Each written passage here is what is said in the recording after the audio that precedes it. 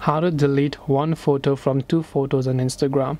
If you want to delete one photo from two photos, or in which case you have a carousel pictures, and once you have added this carousel pictures, so right over here, let me show you, you have added up to 4 pictures, and let's say I want to delete one of the photos from here and then keep the other ones, right? So I can do that by simply tapping on the 3 dots option right here. And when you tap the 3 dots option, you don't want to tap on delete, you want to actually tap on the edit button.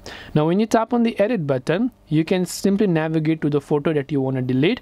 When you navigate to that photo, you'll find the trash icon or the bin icon on the left hand side of that picture on the top. So when you tap on it, it will give you an option to delete this media. So obviously you can delete this media and you'll only have the remaining pictures left, and then you can tap on the arrow button from the top right in order to save the changes. And now you can see our post has been successfully updated. This way you will be able to delete one photo from 2 photos on Instagram. I hope that this video really helped you. If you have got any further questions, queries, or doubts, feel free to also leave them down in the comment section below. As always, thank you very much for watching till the end of this tutorial, and see you soon in our next video.